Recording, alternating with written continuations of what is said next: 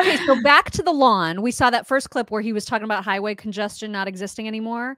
There was another clip from that same whatever it was where he starts to go off on one of his tangents, and Jill is in the background standing next to, I guess, one of the hosts of this debate, and you can see her start to worry that Joe Biden is losing it.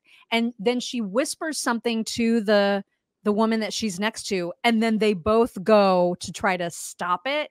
It's, you guys watch. I know we have your help. With my help, helping us working together, we're going to get a hell of a lot done for the American people, and we're going to make sure these things are. So anyway, I guess if I stand here long enough, all those folks in the back are going to die of sunstroke. But I tell you what, after I went to a local parade, a little parade in a little place called Hocassin, Delaware, right down the Pennsylvania border after our son had passed, and I was sitting there at home thinking it was his favorite parade, so I decided just to go into it. And I was walking along in a small community, and 4 guys about your size came running up. What the hell is she wearing? The Amazon? And they came running up. Swear to God, true story. I said, Joe, what's all this damn stuff about Pennsylvania? You're from Delaware. You're from Delaware. Yeah, but it never leaves you. Oh, my God. And you know what? She's not worried for him. She's worried for herself. Right. Because she is just a narcissistic hag. Yep. What a horrible human being she is. She's just horrible. And we've got a couple of people that are really digging at her coming up to play for you that are gold. But there was a whole other controversy and another interview that took place over the weekend with a radio host. And I think it was in Philadelphia. I think it was a Philadelphia radio station where he decided to do a couple radio shows with Black hosts. And one of the women, you'll hear part of the interview, like a tiny little bit, a clip from the interview where he can't remember if he's a Black vice president or if Kamala is the president, or his thoughts are everywhere. You'll hear the clip first, and then you will hear that radio host admitting on a news channel that she was fed the questions to ask in advance.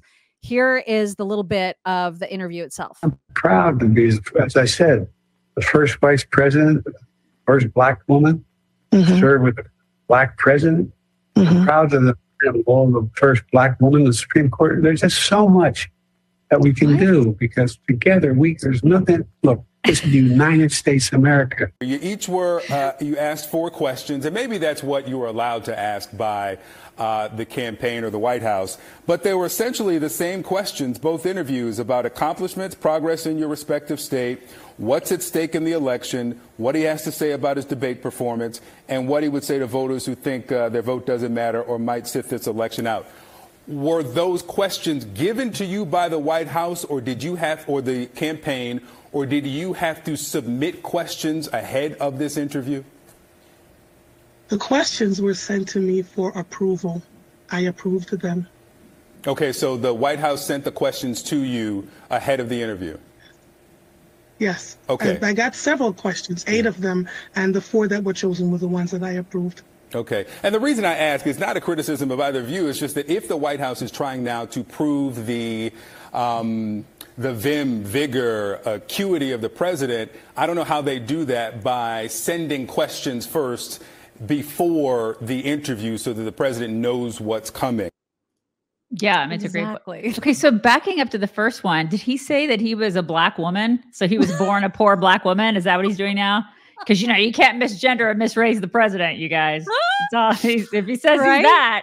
I know a lot of people are feeling the heat. You might be getting phone calls. You might be getting collection notices. You might be getting all kinds of statements from your credit card companies or other lenders saying, you're late, you're late, you're late. And if you are a person who is on that struggle bus, there is help. It used to be called Pivotal Debt Solutions. It's now called Zero Debt USA. And so before you do something drastic, like file for bankruptcy or take out loans that you can't afford to pay back, just take a deep breath and then visit zapmydebt.com, because there you will be paired up with a certified debt specialist who can explain to you all the different aggressive strategies that they have for eliminating high interest rates, for eliminating debt altogether without you having to take out loans or without you having to claim or file for bankruptcy. So please, please lean on them. It is zapmydebt.com. Check them out today. Totally. Megyn Kelly also on absolute fire about Jill Biden specifically and her attention-seeking antics, her power-hungry ego, all of it. This is amazing. She was on Piers Morgan and said this. Think of Jill Biden's role here and her responsibilities.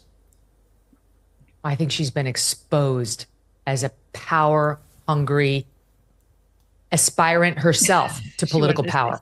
She is on the cover of Vogue magazine right now. Yeah. Why?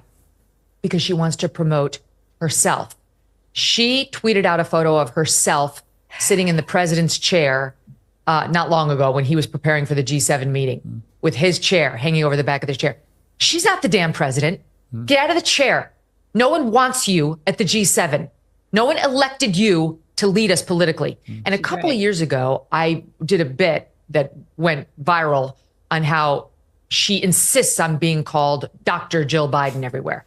And all these left wingers got upset with me. She is a doctor. She's got her PhD. She's in education, what have you. I don't make fun of that degree. My own father had that degree. But my father would never have insisted somebody call him Dr. Kelly. He went by professor, and that was a title he'd earned. Why does she insist on it? Because she's power hungry, because she has a small fractured ego that she needs built up. She needs the affirmation of strangers to give her an honorarium that really means almost nothing. The only people who get to be called doctor legitimately, I understand, no disparaging of the degree, are medical doctors. If you can't say, yes, I will resuscitate him when he has a heart attack on a plane, stop using that label when you get introduced at a book club or on The View, which is what she does, all right? And I do think it's tied to what we're seeing now, the big reveal about her. She's power hungry. She wants it. What did we see from her on debate night? We saw her take the stage and guide the president of the United States down the stairs like a mama would of a toddler, like you and I both did when our kids were babies. And then after the debate, that clip that was everywhere with her saying, "You did it. You answered all the questions." Again, speaking to her the way I speak to my dog when he sits on command. It really was. This is the leader of the free world. She knows how infirm he is. She wants a shadow presidency. Yep. She is 100% correct. It's disgusting. Absolutely disgusting. But she's been doing it for years. I know. She's been doing it for longer than a year, Meghan McCain.